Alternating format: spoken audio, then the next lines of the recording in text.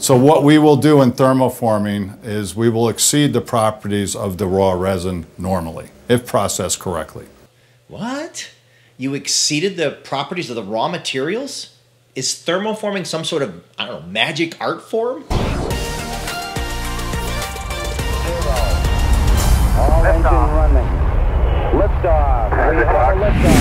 Hi, I'm Tom. And I'm Rob. And we're here with our thermoforming part gurus. Our part gurus from New Jersey. And a plant in Georgia. Today we're here with Bob Carrier, the owner of C&K Plastics, and David Grice, the Vice President of Sales, to answer our questions about thermoforming. Aren't they one of the largest thermoformers in the country? I think they are, and that's why we're glad to have them with us. Thanks, guys. So guys, what's the #1 thing to know about thermoforming? Thermoforming is the least stressed process in plastics today. That's why the post office chose to do a twin sheet post office pallet out of thermoforming, because they simply did not break. So cracks and failures in plastic parts come from stress. Stress? I have stress all the time. I've been married 23 years.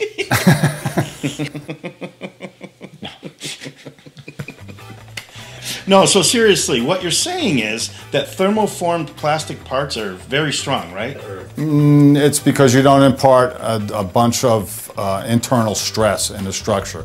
When you're blow molding or you're injection molding or you're roto molding, you're taking it up the resin to a melting point, and then you're slamming it into a cold tool to chill it, and that imparts a lot of stress in the part. So thermoforming doesn't use melted pellets. What's the raw material look like? Thermoforming takes an extruded sheet, anneals it to a zero stress state where it's just below its glass transition point, and then we thermoform it around a tool that's typically about 160 degrees Fahrenheit. So you form it around a tool. You mean with pressure or with a vacuum? Maybe I should explain. All of this is vacuum forming. All of the material is heated, and then vacuum evacuates the trapped air. Can you show us the process? Okay, this is our sheet out of the oven. Notice the sag. The mold is going to come down into the sheet. The vacuum is going to evacuate the trapped air, and atmospheric pressure will finish forcing the material up against the tool. Fans will kick on and the cooling process will start. It will stay in this position until we have reached, the material has reached below the deflection temperature. So this will take a couple of minutes. You see the fan is now kicked on, and when it's below deflection temperature, we'll index around, we'll start the process again. Okay, the mold is now separating. The part's going to index around, and a new sheet of plastic will come out and contact the mold. So is it vacuum or pressure? In some operations like this, we use a female mold and we pressure form it. In the operation like you saw with the big black part, we are using just vacuum to evacuate the trapped air on a male tool. So why do you want pressure? Why do you need pressure in the forming process? The reason for using the female pressure forming mold here, this customer wanted a lot of detail. He wanted a special texture on this part. He needed to match some injection molded parts. So we run this material 2-color. We've got a specific texture on the tool, and then we have very fine detail that is actually formed into the part. Now, in the pressure forming process, the detail being on the front side, on the back side of the part does not have the detail. As you see, it's not bad looking, but we don't have the detail on the back side. All the detail is on the front side of this part. So vacuum sucks out the excess air, but pressure forces it into the mold where you're trying to get that fine detail to show up in the outside of the part. So that's where it makes it flow. Okay. I see. No wonder you're married 25 years. 23 years. Don't make it worse. Okay, so basically thermoforming is made from a sheet. It involves stronger, larger parts. But what kind of tolerances can you hold? We can hold as much as 5 or 6 thousandths tolerances. Is that good? That's good. That's very good. 10 to 15 thousandths would be the normal in the process. So that's almost, you're holding twice the tolerance of some other people, looks to me. Are there other parts you can show us? This is a pressure formed part. This is the front of an ice machine. What we have done is we pulled this into a female tool to get all of this definition. You see the part is smooth here and it's textured here. That looks like a painted sheet metal panel. This part was metal. This part was converted from metal to plastic. We do a lot of conversions because of the cost of metal, the cost of stainless steel, also the cost of finishing metal these days. This part was extruded gray, formed gray. We can cut with a CNC machine the vents in it, and it's ready to go. All we need to do is put a pad print or a silk screen on the front of it to finish the decoration. This part's ready to go.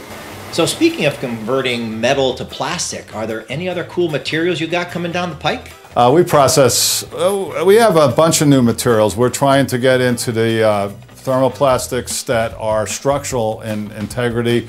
We're trying to go with a glass membrane that we can impregnate in a pressure form part, such as this. So this is a long fiber glass mesh, and we're attempting, I don't know if you can pick this up on the camera, but it's embedded between two pressure form parts. So we can take a thermoplastic, which isn't normally a structural or high modulus material, and make it a very high modulus structural component. This is still in the development stage. This is what we really love to do here. It's a lot of fun to experiment with the new materials. It's great to hear another part guru company that's cutting edge like you guys are. What else keeps you state of the art? The cannon behind me is a brand new piece of equipment. It is a European design machine, meaning it's a zero sag. So when we heat up plastic, it's got a melt transition point, and it creates a bag, is what we call it in the thermoforming industry. And it's a big sag. So when you're doing a very shallow draw part, it's very difficult to do because the piece stretches out, and now you got to contain it in a very shallow draw part. With the zero sag machine, there's no sag at all. But any kind of pressure forming or twin sheet forming that we can do with the zero sag, we're going to be able to control the thickness of the part to the T. So which is real critical when you're designing a part and you want to have some areas thick and some areas thin. You're going to be able to do it better when you don't have to compete with the sagging of the material. So Bob, how many of your competitors have zero sag machines? Very few. There's probably less than your hands and toes combined of the zero sag machines in North America. Okay, so you mentioned twin sheet. Isn't that where you put two pieces of plastic together in one operation? This is a twin sheet part. What we have done is we have formed two pieces of plastic at the same time. We get them hot, we bring them together, and it's a homogeneous bond between the two, which you see here. The weld happens under 100 psi in the machine, in a pressure forming machine, and it's inseparable. The molecular structure here is as if it was one solid sheet of material. This is why we're going to have the zero sag machine to do a part just like this. The beauty of this process is we can cut the material footprint by as much as a third. In other words, we can use two thinner sheets of material to form them into a single part to reduce the material footprint. In doing this, you're going to save money. While we were preparing for this segment, you had mentioned something about forming rugs? The last thing that you would expect at C&K Plastics in Georgia is to see us running auto carpet. But we do different things here. Well, this is a carpet for an American auto company. It's got a liner of LDPE, 20 thousandths thick, with a flocked, it's not quite flocked, but it's not stitched, PETG fiber. It's very lightweight, and they came to us and asked us if we could thermoform it. And we said, probably not, but we'll give it a try. And what we ended up doing is this is a driver's side carpet for one of the big car automakers in North America. And it worked out very well. This gets die cut and stitched, and it'll get the logo of the car company on here.